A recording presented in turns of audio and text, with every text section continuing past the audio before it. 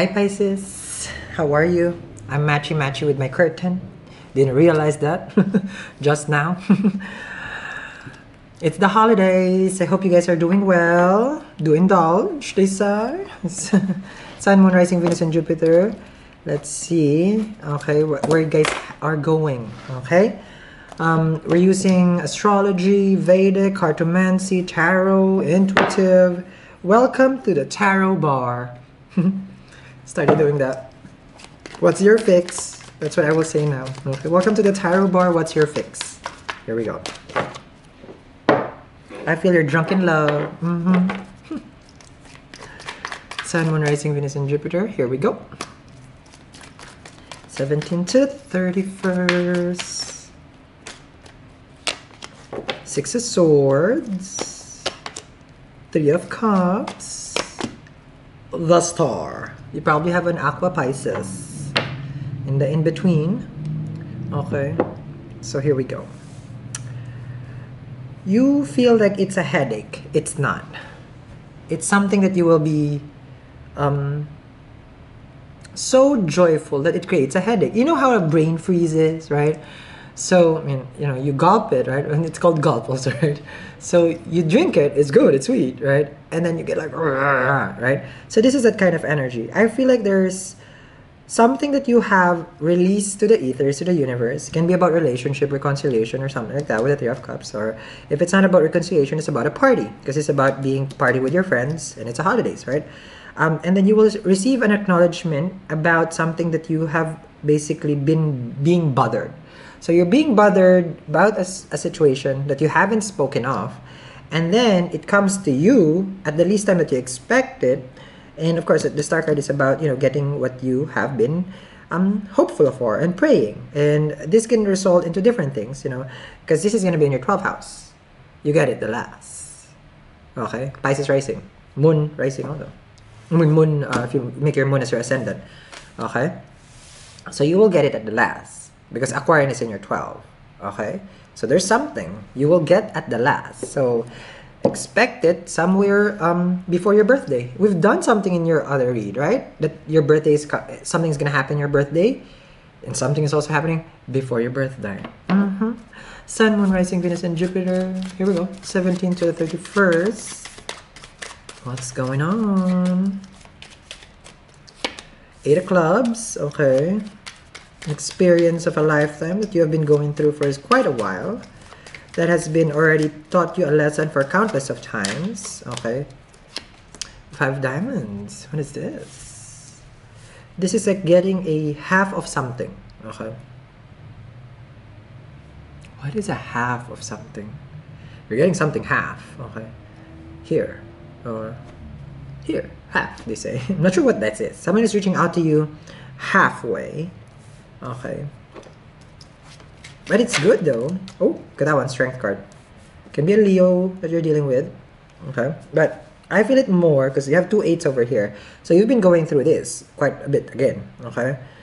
And this is the Joker card for me. Okay? If I have diamonds, I always see the Joker. Okay. Meaning it's like, oh, there you go. A flirt. Someone is a flirt. Okay. Because half. Like they don't reveal everything. They try to make a joke. You know. This is a Joker. Okay. Five Diamonds. With humor, with trying to make you smile, you know, compliments can be. Let me see, next to the Five Diamonds. Oh wow, Pisces, are you ready for those? Because it's the end of the year. You might need a new wig to be snatched. Two of Hearts with the Five Diamonds. Is it a half or is it a whole? Depending on how you look at it. Okay, I feel it's a whole. Okay, so can be possible that you're looking at it in a different perspective. So you're looking at it and, you know, it's like the half full and half, you know, the glass half empty or half full. I always don't give care with that glass. Nobody really has a glass. I feel like that whole expression is already gone and dry. The water has been dry, okay, with that half and full empty glass, okay? It's time to buy a pitcher. That's what I say, okay? So Five Diamonds, they tell you that they are all about you and their feelings are very strong. And this is more of a gift giving. I'm not sure. Okay, who is this? Is it a co-worker or someone that you're working with or someone that's you're gonna be working with? Okay. And you have the Hermit. Hermit signifies over here, can be Virgo, of course. But this is about, they're telling you, it's like, oh, haven't seen you in a while. You know, it's like, this is a person like you've probably seen before, or it can be a reconnection with the Three of Cups. But this is how they're going to start the conversation. It's like, hey, are you new? You know, it's like, who are you? It's like either they know you, or they're going to make, you know, that joke. It's just like, you don't know me? You know?